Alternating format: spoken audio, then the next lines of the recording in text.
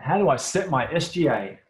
In Oracle 11, we came up with this awesomely incredible idea, which is set one parameter and that'll manage all your memory, right? It'll be SGA, PGA. You just say, I got a box with 16 gigs of RAM like this one's got. It's actually my laptop. 6 gigs for Oracle. Don't have to worry about anything else. That's what in Oracle 11. And some people had some problems. So please don't do this. There's a couple of reasons why. One is the usage profiles for SGA and PGA are really dramatically different. One is all about private information on probably a very volatile basis, on a session by session basis. The other one is all about the opposite, shared memory, getting value for lots and lots of sessions, and hopefully something that actually becomes quite stable over time. You know, the number of things in the library cache, things in the buffer cache, generally sort of melt down, eventually form sort of an equilibrium point. So it's very different usage profiles for SGA and PGA. So the concept of saying they really should be merged and managed as one probably wasn't such a great idea on our part, but we pushed it, and that was the default, as you can see in Oracle 11. So if you just install a database out of the box, you use what we call memory management, and there's one parameter to do it. It also caused one other massive problem on the most popular platform, which is Linux. One of the things that for any serious production level or high activity database you want to be using is huge pages. It's an operating system enhancement to make the management of memory much, much more efficient. When you use memory management with the one parameter, you couldn't use huge pages.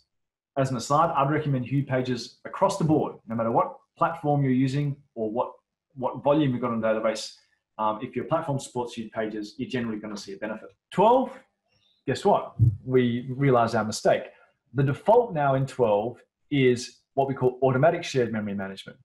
It's still a one size fits all, but we've separated SGA and PGA. You nominate one amount of memory for SGA, one for PGA. They're held separately. You can still choose automatic memory management, the old style one down the bottom there, but notice that it's actually not the default, which is a way of saying we generally want you to steer clear of this. And in particular, I think if you try and nominate more than a 4 gig database, 4 gig of RAM, we simply won't let you use automatic memory management because we're saying, hey, if you're using 4 gig of RAM, it's generally not going to be such a great idea. If you're running a database less than 4 gig of RAM, you can see how many databases that pretty much covers. It's not many. For SGA sizing, my first thing is use this one, automatic shared memory management. So pick an SGA, pick a PGA. I don't see a lot of benefit, and feel free to disagree with me, in the manual shared management, which we used to do in the old days. Pick a shared pool, a buffer cache, etc. Generally, the only time nowadays I see systems getting into trouble with the one size fits all is if they've actually cite that their database cannot fit in the available resources. And what happens then is you start seeing this sort of jumping back and forth. Memory gets pinched from the shared pool to go into the buffer cache, then it gets pinched back and it bounces back and forth. That's not an issue with shared memory management. That's an issue with not having enough resources to run your system. Out of the box for me, right, if a box is only going to be running Oracle, I'm generally going to allocate maybe upwards of 60% of the box's RAM to SGA and PGA combined. And I'll carve up those two depending on my expected usage. The warehouse environment, it's amazing how much little buffer cache you can sometimes get a benefit of, and you just crank it all into PGA so people can actually get some really good sorting and hash area benefits as well.